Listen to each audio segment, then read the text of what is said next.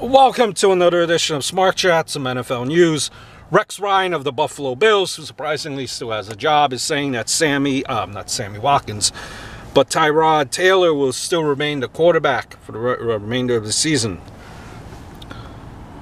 Now my question is, I have twofold, many questions. Why would they consider benching him? Sammy Watkins just came back, and who did they have while he was gone? No one. Get him some help in that offensive line and some wide receivers, and you might stop doubting him. Listen, truth be told though, I am not a fan of these running quarterbacks.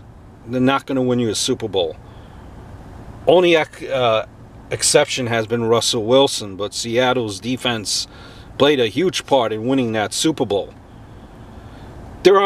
But when you look at the Buffalo roster, there are no better proven options on the roster. Other areas of that team need to be cleaned up. But, Tyrod Taylor really needs to stop staring down his receivers, holding that ball too long and making just bad decisions. He just doesn't seem to be the answer in general, but he's the best that you got right now.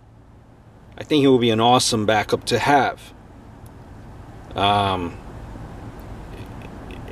He has athleticism, and his ability to scramble has made for some exciting broken plays.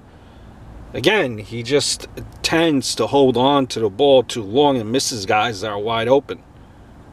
Yes, I know, again, granted, he hasn't really had anyone to throw to most of the season, but wide open is wide open, and he has had some big misses. Hope all is well.